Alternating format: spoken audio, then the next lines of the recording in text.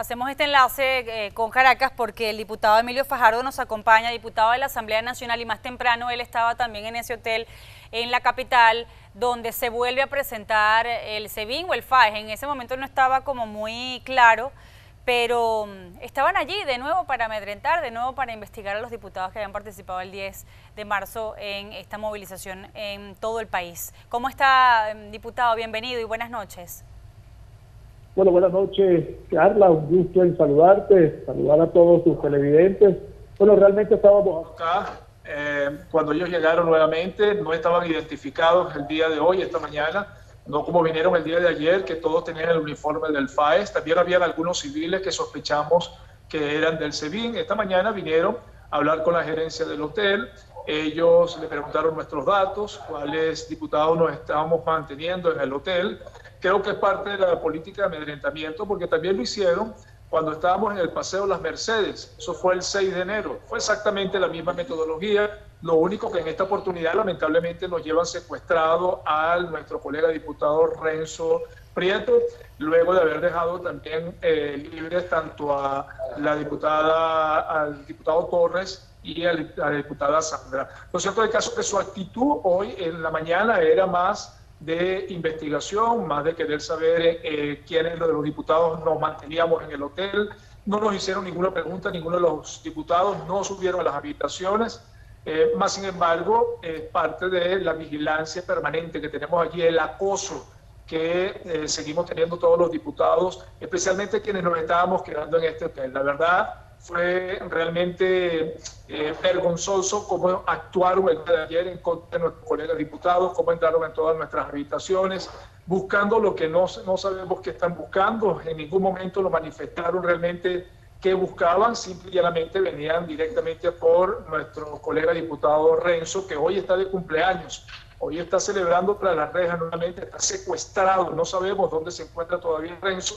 Y bueno, le manifestamos desde acá nuestra preocupación a todo el mundo. Pero también decirle a Venezuela y a todo el mundo que nosotros los diputados nos mantenemos firmes. Acá estamos en el mismo hotel, con Dios y la Virgen y con el apoyo del pueblo, pero también lleno de convicciones. Son las convicciones de esta lucha que nosotros estamos dando que nos brindan la posibilidad de mantenernos firmes acá en este hotel, sea en la calle, sea en la casa de algunos amigos, de algunos colegas diputados. Vamos a seguir sesionando y representando al pueblo venezolano, que fue quien los eligió y que además nosotros los estamos representando con mucha dignidad.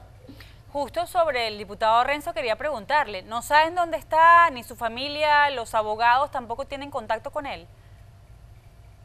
No, hasta ahora no tenemos ningún tipo de información del diputado Renzo, ni sus familiares. Está, por supuesto, secuestrado, ese es el término que estamos utilizando en este momento. Le exigimos a los órganos represores del Estado, a Nicolás Maduro, a quien responsabilizamos por el estado físico de nuestro colega diputado Renzo, responsabilizamos a quienes hoy están usurpando el poder de la vida del diputado Renzo. No sabemos en qué condiciones se encuentra.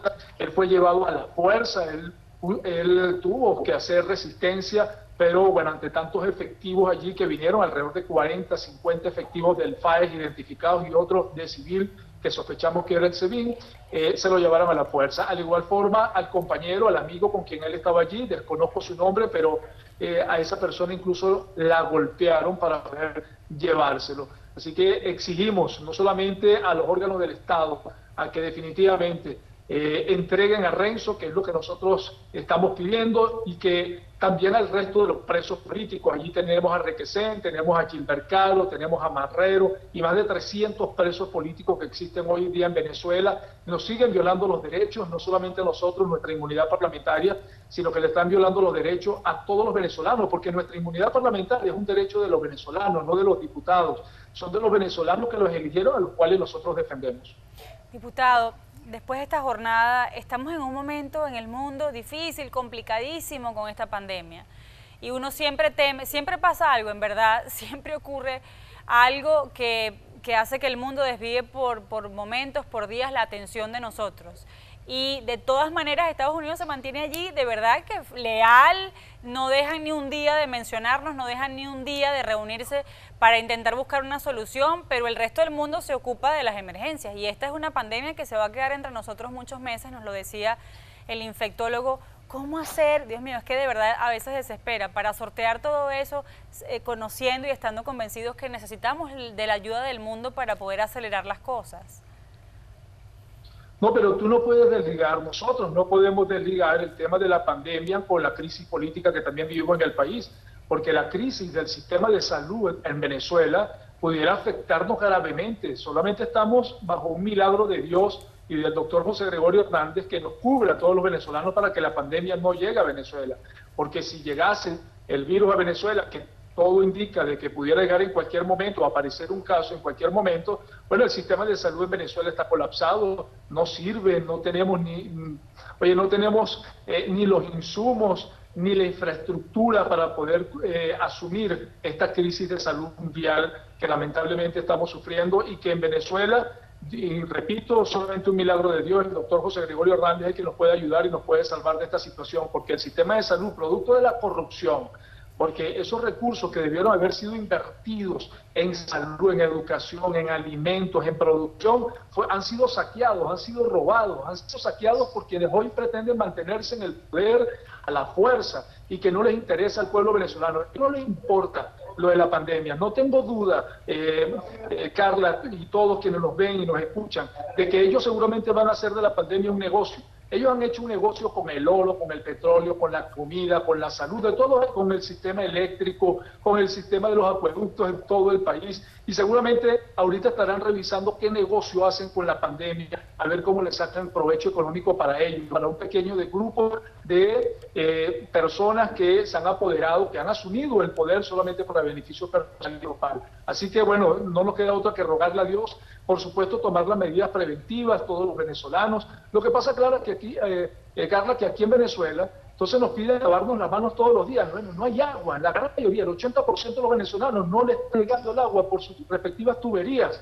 O sea, nos piden que tomemos medidas preventivas sobre el tema del aseo en nuestro hogar, pero es que no está pasando el aseo urbano en la gran mayoría de nuestro país. No hay un sistema tampoco de aseo urbano para que dé garantía al respecto. Así que estamos muy vulnerables en Venezuela. Dios permita que la pandemia se frene, esta pandemia se frene, y que, bueno, que Venezuela vamos a continuar una lucha política, porque el problema definitivamente de lo que ocurre en Venezuela, la grave crisis holística que tenemos en Venezuela, tiene un responsable, tiene un culpable, que es Nicolás Maduro y todos los que nos acompañan en el poder. Carla, no tengo duda de que el mundo, no solamente Estados Unidos, toda Latinoamérica y el mundo, la Unión Europea, va a seguir apoyando a los venezolanos y quienes estamos dando esta lucha que está liderada por Juan Guaidó. Me queda un minutico nada más, pero no quiero despedirlo sin que antes me diga algo que siempre les consultamos.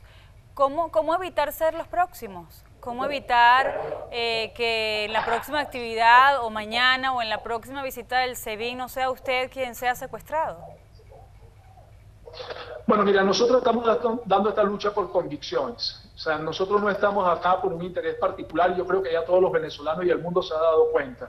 Esto es una lotería. De repente le caemos mal al régimen de Nicolás Maduro y bueno, puede venir por cualquiera de nosotros. Lo importante es sí manifestarle que puede estar preso Gilbert, Juan Requesén, ahorita está secuestrado también nuestro hermano Renzo, más de 300 presos políticos, más de 300 luchadores que son presos políticos actualmente. Bueno, pero quienes quedamos nos mantenemos firmes. Y si soy yo o cualquier otro le toca esta lotería, bueno, yo no tengo la menor duda de que mis colegas diputados se van a mantener firmes al lado de Juan Guaidó y el pueblo venezolano que hemos iniciado ayer. Eso no lo van a poder ocultar. Ayer arrancó nuevamente la presión interna, la presión de calle, con mucha fuerza, de manera contundente, no solamente en Caracas, sino en toda Venezuela, para lograr salir de esta dictadura de una vez por todas, con la presión interna y la presión internacional. Así que podemos ser cualquiera víctimas de este régimen, de esta dictadura, pero no tengo duda que muchos diputados y millones de venezolanos van a ser firmes hasta lograr la libertad, reconquistar la democracia y sobre todo encaminarlos hacia la prosperidad y tener todos los venezolanos una calidad de vida. Este año 2020 yo guardo las esperanzas y guardo la fe de que va a ser así. Vamos a salir de esta dictadura y vamos a recobrar el derecho de tener una mejor calidad de vida. Muchísimas gracias, diputado. El diputado Emilio Fajardo. Gracias, Carmen. A ustedes, desde Venezuela. Regresamos en breve con la parte final de nuestro programa. Por cierto, el presidente Donald Trump va a hablar a las 9 horas del este.